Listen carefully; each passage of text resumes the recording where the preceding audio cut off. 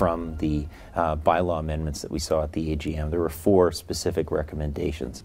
So in the first recommendation that was brought forward from the Governance Committee to look at the composition of the board had struggled with that. That's in terms of moving the directors to a smaller number.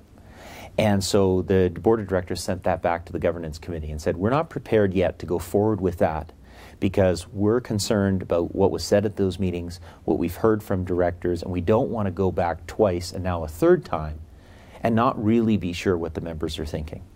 So we went back and said we want a strategy, perhaps we want a survey, we really want to understand what the members are thinking on that going forward. So on the issue of appointment of directors, the board felt that bringing that back to the AGM was something that was fairly non-contentious. So we did vote to put that forward towards the next AGM. We also looked at the electronic voting bylaw change, and we thought definitely that was something that needed to come forward again. A lot of different organizations use that for efficiency of members' time. And then finally, the corporate affiliate members. We also want to now add new members for the Commercial Edge service, which would allow us to tap into appraisal communities, allow us to tap into cities and other people that would need that service.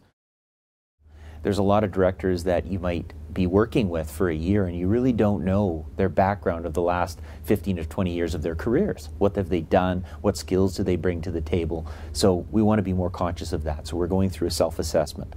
And the Governance Committee, working with the Board Development Committee, are trying to fill some of those gaps. They're filling gaps with educational recommendations. They're filling gaps with trying to understand more of our membership. We're trying to reach out to the members through the Board Development Committee and find out what kind of skills they have. But more than that, it's not just about our board. We're trying to expand the Board Development Committee's mandate to include other organizations that we touch, which includes BCREA, our council, CREA. Into the future, it might be the City of Vancouver's planning committees, where we as realtors can affect other organizations and affect change. The mandate of the Human Resources Committee looks at how are the senior management and the senior managerial policies around human resources affecting the strategy and the specific projects of the board? How's the workload on those senior managers? How much time are they spending with other organizational mandates in the different committees that they're a part of? Given the current projects that we have with the CRM project, our single MLS, do our current managers need additional resources that need to be budgeted for next year? Those are the types of questions that we talk about so that you have A, no breakdowns in services and value, and B, you're able to be adaptive in what we want to do going forward. There was a data sheet put forward for the board's consideration done by the commercial division. And a part of that addressed the need to change the way that we're dealing with commercial services to make it more adaptive to the actual business of commercial real estate.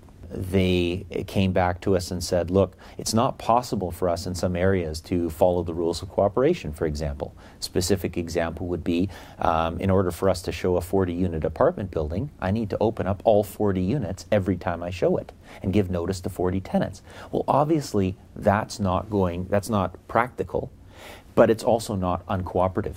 So we need to look at regional models for commercial services, and we need to involve other boards. We might even need to involve other provinces in order to make it significant and viable. And for that reason, the board is going to undertake that research piece to find out where we're going to go into the future to make it better for commercial practitioners. Can we get, or is there an appetite at the board for outside advisors to be present during our board meetings, but not as directors, and to not have any vote? And I think the biggest reason for that is that when the board considered the question, if we were going to reorganize real estate today, would it be the exact same? And every single board of director, not only at our organization, but others have said, there's no way we would organize it this way. And so the board looked at that and said, indeed, we really need that. Those types of entities that will come in and look at, or hopefully look at, the organization and go, why are you doing this? Explain this to me specifically. Why is this a good idea? That would question the things that we've been doing for a long time in order for us to really stand behind it and say, is this a good idea, or we really don't know why we're doing it? We really should be reframing it. not-for-profits are being looked at by CRA in terms of their various revenue centers, MLS, education. And so there's a number of tests that CRA does to either challenge or to approve a not-for-profit status. So we're conscious that we are staying on the right side of the fence, and we'll report back to the board and back to the audit committee on that risk assessment.